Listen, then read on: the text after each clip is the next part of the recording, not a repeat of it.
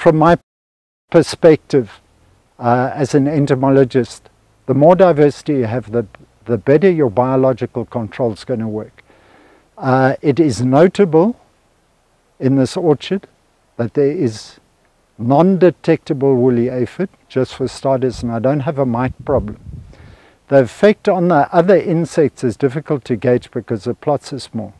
Then there are a whole lot of, well, they're primary, they're not secondary effects, one of which is just basically improving soils over time. If you look at the results to date, for example, things like soil organic matter and stable carbons have increased each year, and I think that's really important. And a piece of work that we're due to do on soils includes soil moisture, in terms of there's this perennial argument about cover crops use water. Cover crops in this situation are important enough to the farm management. They actually purposefully water them. The other one is water ingress and water holding capacity of soils with increased carbons in them.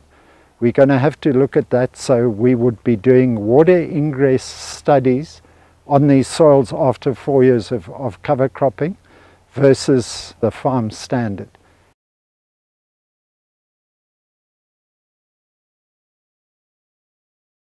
When one starts dealing with mulch, there are 370 bales per hectare of straw mulch being put out.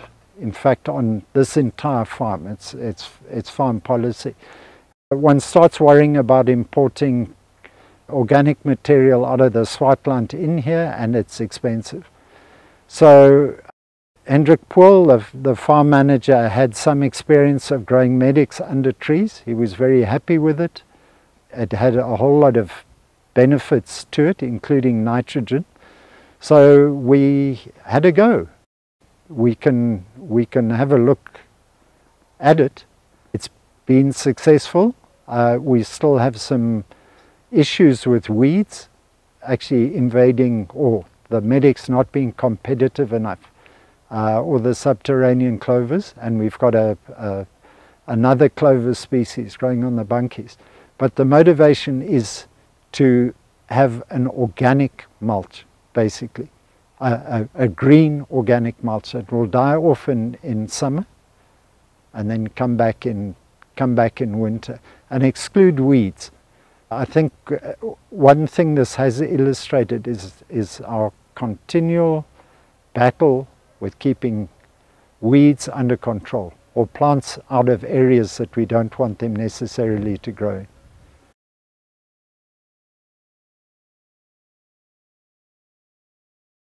Yeah, I'm a biased observer. No, I didn't see any negative. That's a real researcher comment, isn't it? And I have asked. Both managers, people have come and looked. No, I can't see any negative effects, but then it would be very difficult to measure them on this trial design. I think it's something to keep in mind, very definitely. But also remember, a lot of the biological action with cover crops, be they under the tree or in the row, is after harvest and before bloom.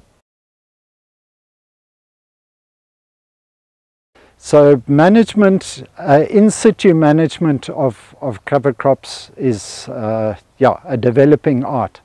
I think number one, it's almost site specific. What happens here doesn't necessarily happen in Kouwer Borkerveld. So yes, we mowed originally. We've started rolling cover crops with a crimp roller that I think is more successful. Mow and blow, taking material out of your row and getting it on your bunkie, we need to develop. Mowing it with a flail mower doesn't work. It breaks it up too much. We'd have to use a scythe or some other method.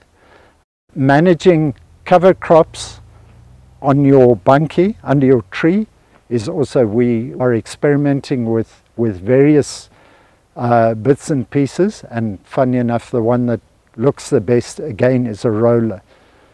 That allows you to manipulate your cover crop without terminating it, and you can also manipulate your cover crop before it seeds. And that ties into integrating weed management into cover crops.